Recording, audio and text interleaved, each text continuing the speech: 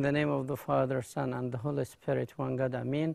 Welcome, my friends, to a new episode of Stories. Actually, we don't hear the voice of God. But if we hear His voice, if we listen carefully to His voice into our hearts, if we understand His messages to us, it will be easy to communicate with God. Our problems and prayers that we don't know how to communicate with God, how to pray.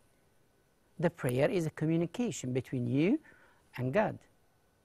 I can't communicate without understanding each other.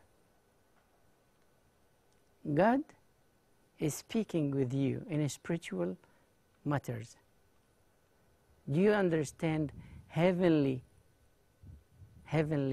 talk? You have to know that. You have to know or to understand when Jesus talks to you.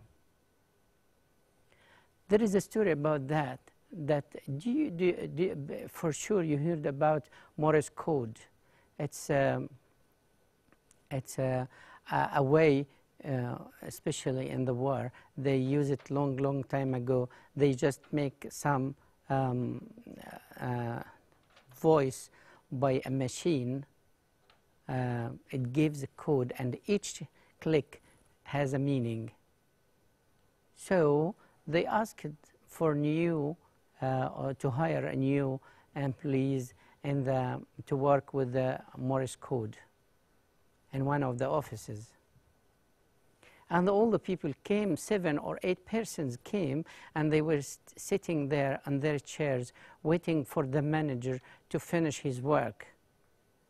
And he cared not at all about them. He just kept going, doing what he's doing, and they were waiting. At last, one came, entered the place, and just stayed for 2 minutes. And after 2 minutes, he went directly to the manager and talked to him. And after he talked to him, the manager came out and said, "Okay, guys, I'm sorry. Already we were in need of one person only, and we have chosen him. He's this one." So they said to him, "How come he came late? We are waiting here from the morning just to take us to have the job. And he came late and took the job easily like that?" He said, "Yes, because I was all this time, since you came from the morning, I was telling you by Morse code, saying that if you understand this code, please come and talk to me.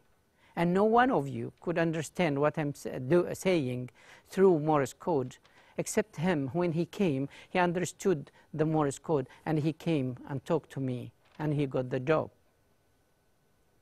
So if you understand the heavenly words, if you understand the words of God through the Bible, if you understand the message of God into your heart, it will be easy to communicate with God.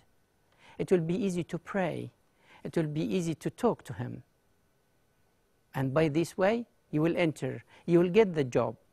A job like heavenly hosts. You will have a place in heaven because you understand the heavenly stuff. I hope you try hard to understand what Jesus is saying to you day by day, hour by hour. May the Lord God bless you all.